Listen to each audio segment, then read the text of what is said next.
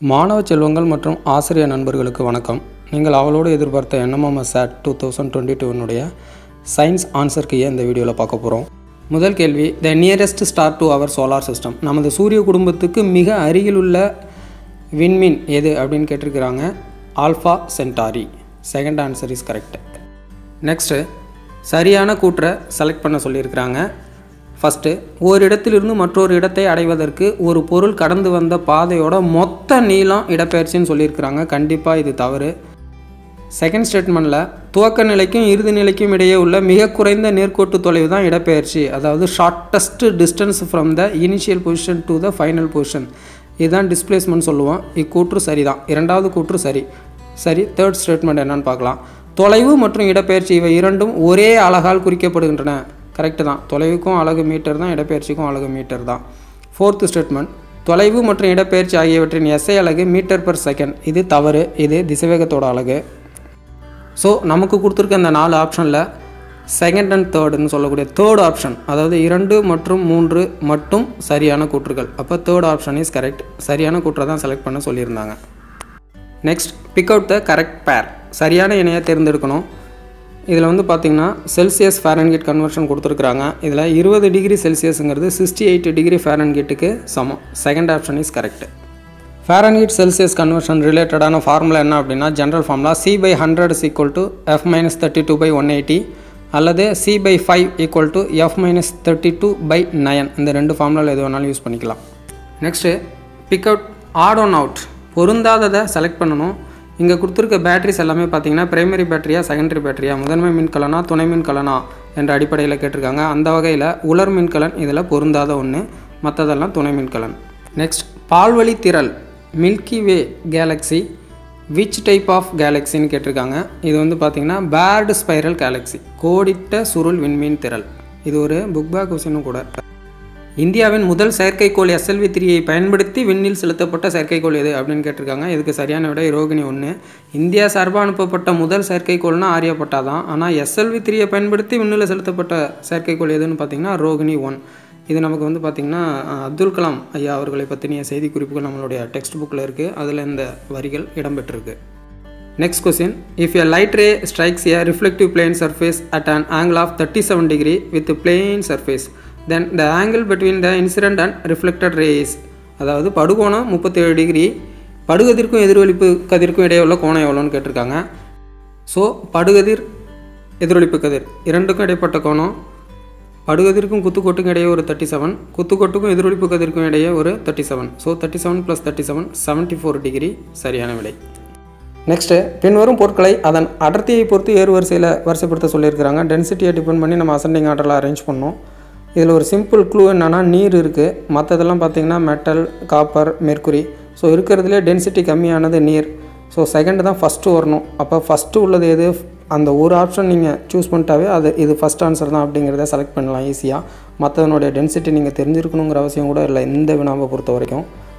So நீரோட density 1000 kg/m3, இரும்புக்கு 7800 kg/m3, காப்பருக்கு 8900 kg/m3, மெர்க்குரிக்கு 13600 kg/m3. இருக்கிறதுல இங்கே கொடுத்துருக்க 4ல் மெர்க்குரி தான் ஹையஸ்ட் டென்சிட்டி.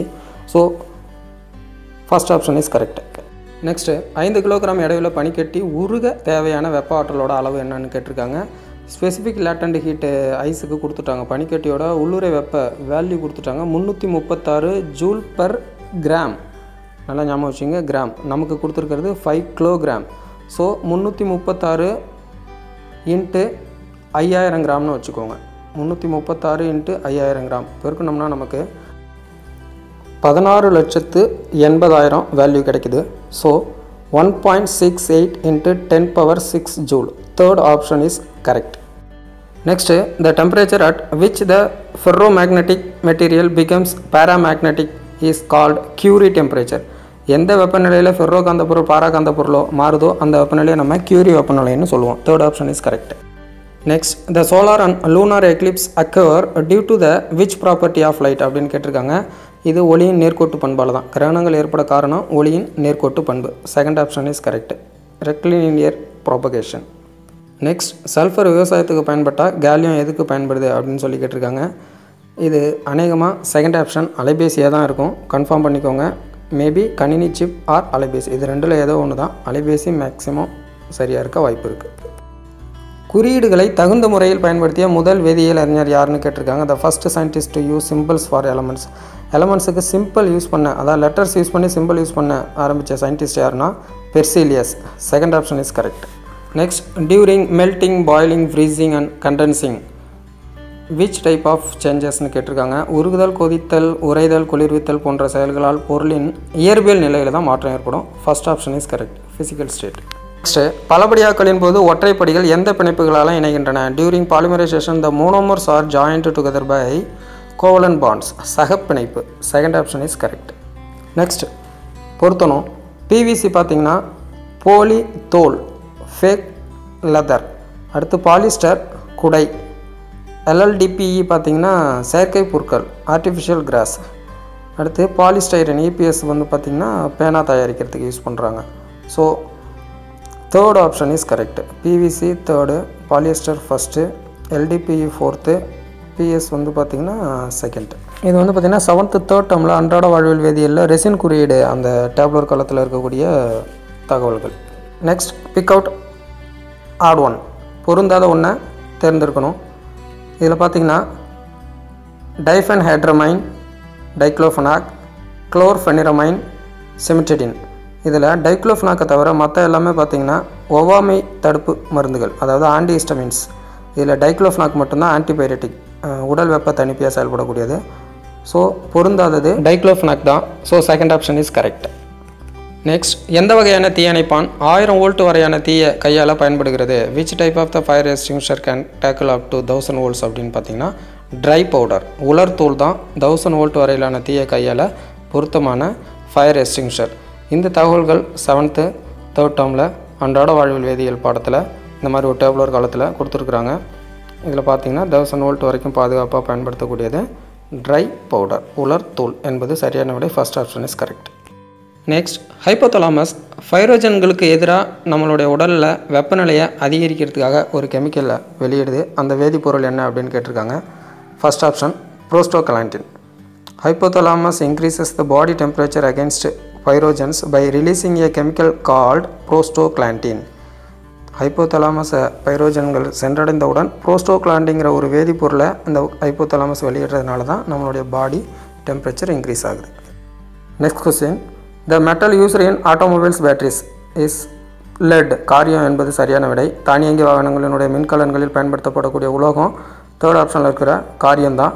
ப்ரீவியஸ் இயர் கொஸ்டினில் இதே பாயிண்ட் ரிலேட்டடாக பார்த்தீங்கன்னா எக்ஸ்ரே மெஷின்ஸ் ப்ரிப்பேர் மேனுஃபேக்சருக்கு என்ன மெட்டல் யூஸ் ஆகுதுன்னு ப்ரீவியஸ் இயர் கொஸ்டினில் கேட்டிருந்தாங்க. அதே பாயிண்ட்லேருந்து இப்போ அனதர் கொஸ்டின் வந்திருக்கு. அடுத்தது, த சிம்பிள் ஆஃப் ஆன்டிமனி SB, ஸ்டிபியம்னு சொல்லுவோம், SB. Fourth option is correct. Next, match the following. Sulphuric acid ஆக்சுவலாக டீஹைட்ரேஜிங் ஏஜென்ட். சோடியம் ஹைட்ராக்சைடு டெக்ஸ்டைல் இண்டஸ்ட்ரியில் பயன்படுது. மெக்னீஷியம் ஹைட்ராக்சைடு ஆக்சுவலாக ஒரு ஆன்டாசிட், அமிலத்தன்மையை நடுநிலையை ஆக்கிறதுக்காக பயன்படக்கூடிய ஒரு காரப்பொருள். பென்சாயிக் ஆசிட் பார்த்திங்கன்னா ப்ரிசர்வ் பிக்கிள், ஊறுகாய் பாதுகாக்க பயன்படக்கூடிய ஒரு அமிலம். So second option is correct. Next, select the correct statement. சரியான கூற்றை தேர்ந்தெடுக்கணும். ஃபஸ்ட்டு ஸ்டேட்மெண்ட்டில் என்ன சொல்லியிருக்காங்க? தரைகீழ் ஓடுதண்டு மண்ணுக்கடியில் சென்று மீண்டும் தரைக்கு கீழ் ஒரு புதிய தாவரத்தை உருவாக்கணும்னு சொல்லியிருக்காங்க. அது தவறான கூற்று. தரைக்கு மேல் தான் மீண்டும் ஒரு புதிய தாவரத்தை உருவாக்கும். அடுத்து, ஓடுதண்டுக்கு எடுத்துக்காட்டு ஸ்ட்ராபெரின்னு சொல்கிறாங்க. ஆக்சுவலாக ஸ்ட்ராபெரி ஸ்டோலன் டைப்பு. அடுத்து, ஸ்டோலனில் தண்டு வளைந்து மண்ணை தொட்டு புதிய தாவரத்தை உண்டாக்காது அப்படின்னு சொல்லியிருக்காங்க. இது தவறான ஸ்டேட்மெண்ட்டு. மண்ணை தொட்டு மீண்டும் ஒரு புதிய தாவரத்தை உண்டாக்கும் அது. ஃபோர்த் ஆப்ஷனில் என்ன சொல்லியிருக்காங்க? குட்டையான ஓடுதண்டு ஆங்காங்கே கொத்தான இலைகளையும் அதற்கு கீழே வேர்களையும் உருவாக்கும். இது சரியான ஸ்டேட்மெண்ட் தான். Fourth option is correct. And offset has a theft of leaves and cluster of roots below. Fourth option is correct. Next question, name the route used by Cuscuta to penetrate into the tissue of host plant and suck nutrients. கஸ்குட்டா தாவரம் எதன் மூலமாக ஓம்பியூரி தாவர திசுக்களை தொலைச்சி அதிலிருந்து ஊட்டச்சத்தை உறிஞ்சுது அப்படின்னா ஹாஸ்டோரியங்கள்னு சொல்லக்கூடிய வேர்கள் மூலமாக. ஹாஸ்டோரியா. Second option is correct. Next, acacia ஆரிகுலிஃபார்மிஸ் தாவரத்தில் இலைக்காம்பு எது போல் மாறி இருக்குது அப்படின்னா லீஃப் போல் மாறி இருக்கும், இலை போல் மாறி இருக்கும். First option is correct. Next question, yeast reproduces by budding. East மொட்டு விடுதல் மூலமாக தான் இனப்பெருக்கம் செய்யுது. Next find the odd one out. பொருந்தாத ஒன்றை செலக்ட் பண்ணணும். ஃபெசிட்டியோமைசிஸ், மிக்சோமைசிஸ், ஃபைக்கோமைசிஸ், ஆஸ்கோமைசிஸ். இதில் செகண்ட் ஆப்ஷனாக இருக்கக்கூடிய மிக்சோமைசிஸ் தவிர மீதி இருக்கிற மூணும் பார்த்திங்கன்னா யூமைசிட்ஸ் வகையை சார்ந்த பூஞ்சைகள். இதில் மிக்சோமைசிஸ் மற்றும் தனி வகையை சார்ந்தது. எனவே பொருந்தாத ஒன்று மிக்சோமைசிஸ். Second option is correct. Next ஆரோகேரியா பிரெட்வில்லி அப்படிங்கிறது ஒரு ஆர்னமெண்டல் பிளான்ட், அழகு தாவரம். First option is correct. Next very simple question. பின்வருவனவற்றுள் சரியான வரிசை எது? கரெக்ட் சீக்வன்ஸை செலக்ட் பண்ணணும். செல், tissue, organ, organ system, organism. செல், திசு, உறுப்பு, உறுப்பு மண்டலம், உயிரினம். Second option is correct. Next question. எந்த செல் நுண்ணுறுப்பு புரோட்டீன் மற்றும் பாலிபெப்டைடுகளை ஒன்றிணைக்குது அப்படின்னு சொல்லி கேட்டிருக்கிறாங்க. Which synthesis proteins and polypeptides அப்படின்னு பார்த்தீங்கன்னா ரிபோசோம் தான். Second option is correct. So நம்ம ஒவ்வொரு செல் நுண்ணுறுப்பினுடைய பணிகளை நல்லா தெளிவாக படித்து வச்சுக்கணும் NMMS எக்ஸாமுக்கு. ரிபோசோம்கள் RNAவை பெற்றிருக்கு. அது மட்டும் இல்லாமல் புரோட்டீன் மற்றும் பாலிபெப்டைடுகளை ஒன்றிணைக்கிறது. Next which is given us the best medicine for treatment of anthrax. Anthrax நோயை குணப்படுத்த சிறந்த மருந்தாக பயன்படக்கூடியது சிப்ரோஃப்ளாக்சாசின். சிப்ரோஃப்ளாக்சாசின். First option is correct. Next wool is derived from fur of animals of which family. கம்பளி என்ற இழை எந்த குடும்பத்தை சார்ந்தது அப்படின்னா சரியான விடை தேர்ட் ஆப்ஷன் கேப்ரினே குடும்பத்தை சார்ந்தது.